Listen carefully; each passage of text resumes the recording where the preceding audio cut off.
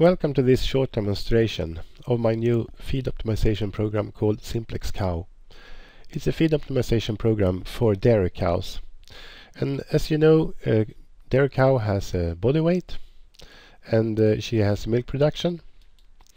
And as you can see here, when I change these figures, the figures here, the lower and upper limits on different nutrients, change accordingly to Swedish recommendations. For example, look at the energy level here, 277.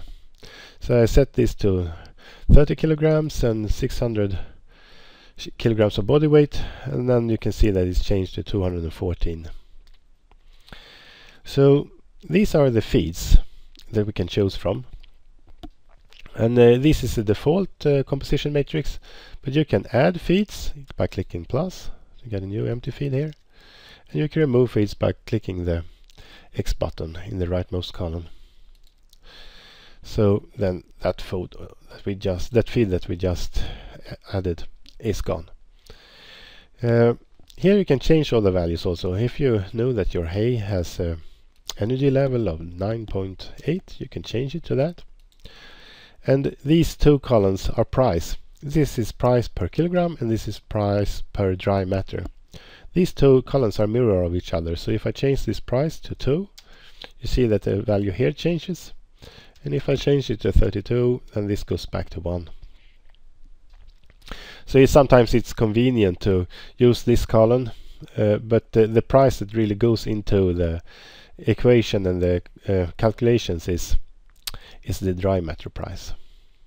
So there's one more thing that I would like to show in the requirements tab, and this is limits on feeds.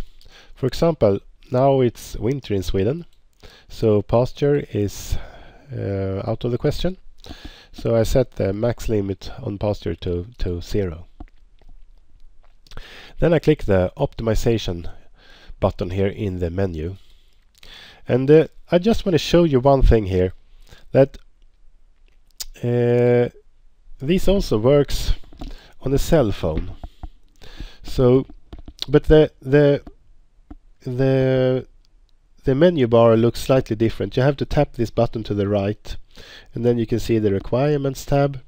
You can change values here just the way you want, and it's pretty much the same, just the user face is slightly different.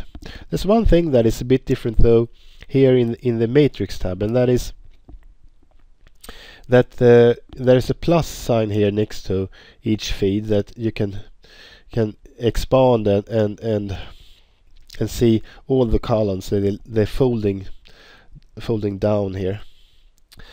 So that's slightly different.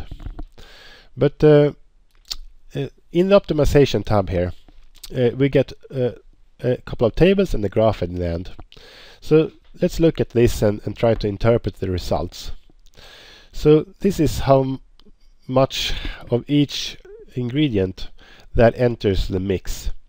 For example, 7 kilograms of silage and 7.5 kilograms of barley.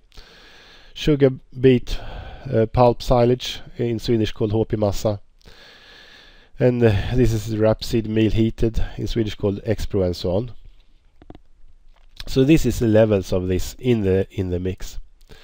And if we take, for example, silage here, you can see these two columns, the lower and upper price limit. That tells us that within these boundaries, the level of silage will not change. But if the price decreases or increases with more than this, then the level of silage will change.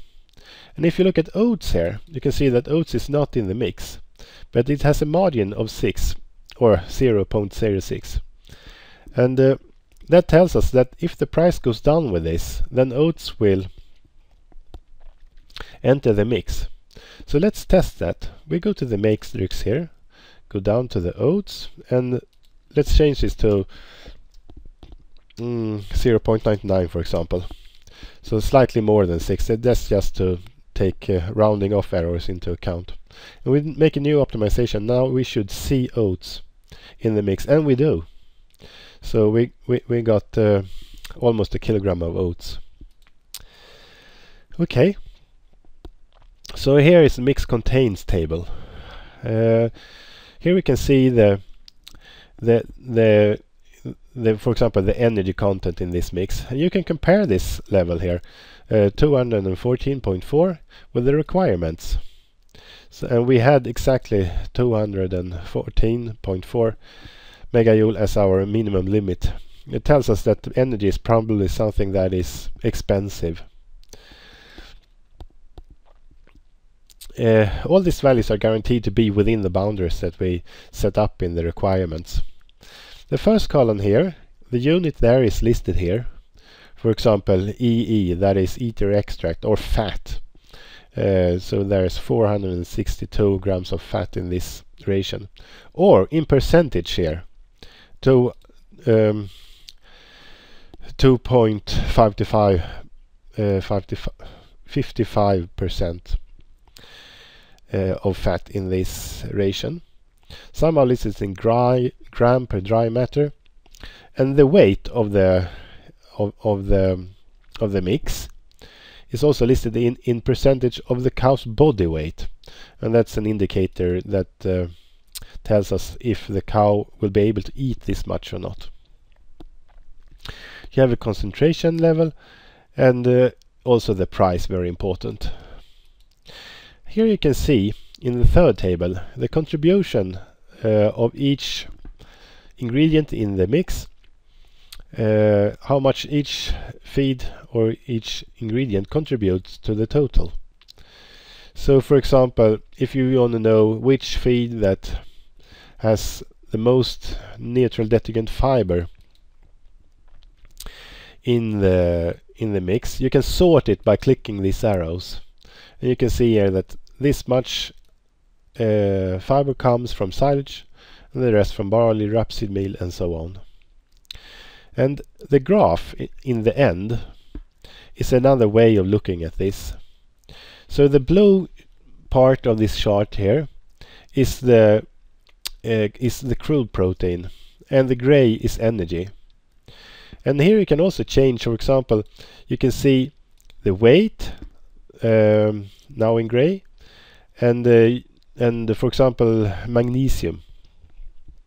So you can see that here, for example, mineral premix is very little amount, but even though it's so little, very much of the magnesium comes from the mineral premix.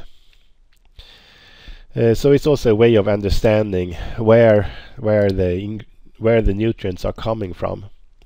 And let's have a look at the crude protein. And you can actually choose crude protein for both, so it's really clear. And this is interesting. Even though we often speak about protein feeds like soybean meal and rapeseed meal heated, you can see that barley and silage both are also very important sources of protein. So this is a way of understanding the ration and then get a feel of which feed that contribute with which nutrients. Okay, so let's say that you want to save these results, and maybe you made some adjustments. For example, that you have raised the energy level that you want to 220. You make a new optimization and get a ration with 220 megajoules instead. So you can save this by clicking the File tab. And then the computer suggests a file name, but you can change this to whatever you like. Click the Save Data to File button. And oh, I did it twice. So we got two files now. Should only be one. Let me just erase one of them. So this goes, when you download these files by clicking that button, they go to a folder called Downloaded Files on my computer. Well, this may vary on different computers and what kind of settings and what kind of browser you're using. Also, this is an HTML5 feature, so it will probably only work in recent versions of Chrome and Firefox at the moment, but as time goes on, more and more browsers will probably add support for this. So if we reload this program now, go back to the requirements, you can see that our energy level is now back at the original settings. Then I can click File, and I chose this file that I just downloaded from my downloaded files folder, and I load it, and we get an information text here that tells us that it was loaded successfully. And we go back to the requirements. You can see that our settings that we had set ourselves are now back. So this is a way to save and use your settings later on at a later occasion. Okay, this was perhaps a bit much information, but most of the things that we talked about are listed here in text in the Help tab. So here you can read pretty much all about this. Okay, thank you for listening, and happy optimization, everybody. And don't forget to say hello to your cows from me. Bye.